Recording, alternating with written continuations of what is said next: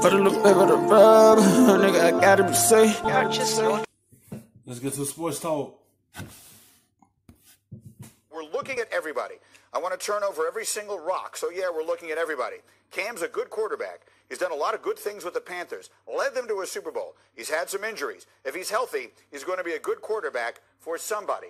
I would like to add my own 2 cents. If he's healthy, he's going to be a great quarterback for somebody. And I happen to have these numbers very fresh in my mind because Hembo and I just worked up a little essay on Cam Newton that will air next week.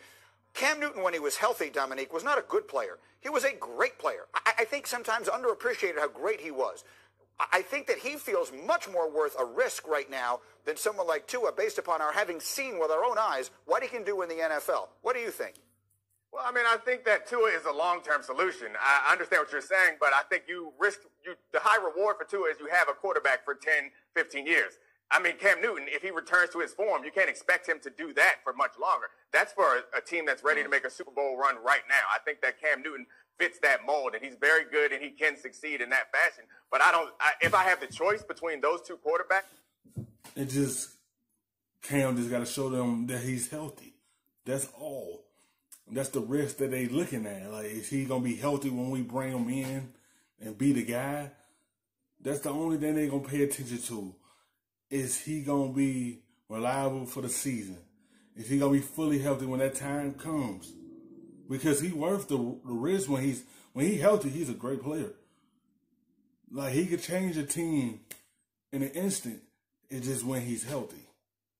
That's the only thing they're going to look at. That's why some teams probably hesitate a little more. They want to make sure he's fully healthy because they're going to bring him in to work out and see how everything is. And they're going to get their team doctors to evaluate him and see how he's doing before they sign him to a contract.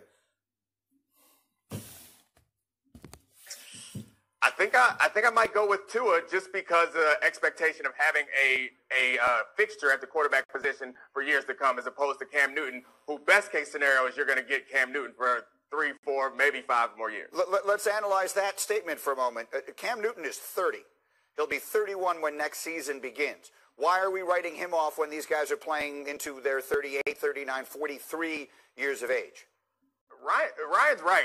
We got a new greenie out here because you're the one who's always talking about how there's so many hits that are running back to take that Cam Newton is that guy. Like, this is unusual, Greenie. Who are you? This quarantine, this epidemic has gotten to you in ways that I can't imagine. You know why Cam Newton is not going to be playing while he's 45. Because he's Cam Newton, and he runs people over. Like, I think he can continue to play the way that he is, but if you think that Cam Newton is going to somehow... Nah, Cam Newton's not going to play until he's 40. And he'll go play at least till he's like 33, 34, 35, at least at the most. Because the different skill set that he has, he's a mobile quarterback. And he like to run, so his body get banged up a whole lot. If he was a pocket passer, it'd be a different situation. Now he could play into his 40s, but he's not a pocket passer. And why they want to see who could they choose between Tua and Cam, because they both had the injury history. So both of them, if you bring both of them in, you got to make sure they fully healthy for the whole season. So it's a risk on both parts. Transform into a pocket passing quarterback. No, and no one wants that. The league is not a pocket passing league anymore. Those quarterbacks are no longer in vogue, and Cam Newton is not going to be able to run people over for 10 more years until he's 40. All right, then let me get more specific with you, Ryan Clark. The Chargers in particular have a playoff caliber team, and right now they have Tyrod Taylor as their starting quarterback. If you were in their shoes, would you sign Cam Newton?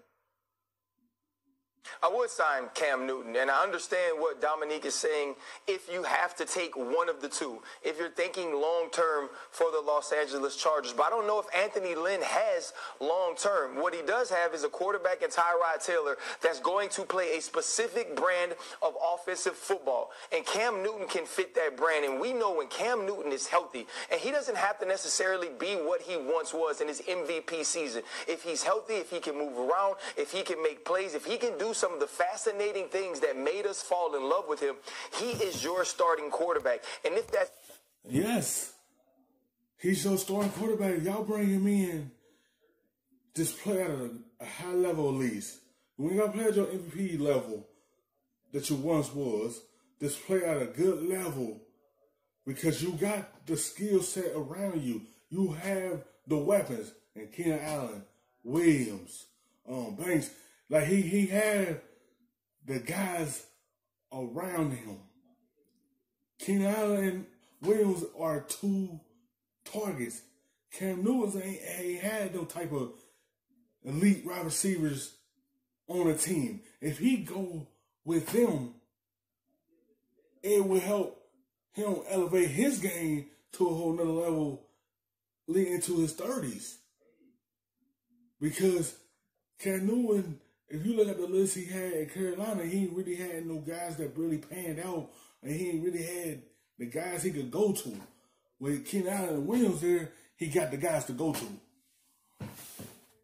For 3. If that's for 4 years, you get high-level quarterback play in the league that has now turned into everyone wanting someone similar to Cam Newton. Are there some things he needs to change about his game from a physicality standpoint? Yes, but I've been watching his videos because that's the way we have to tell the world that we're healthy now, the same way Tua Tagovailoa is, and this is a guy who looks like he's moving around well, he's running stadiums, he's running sprints, he's throwing the football. Cam Newton is a guy I want in my building because now he's motivated, and he's the guy who seems... He's more motivated. When everyone get a fresh start, they tend to succeed because it's a breath of fresh air. It's new environment. That's what Cam Newton probably need.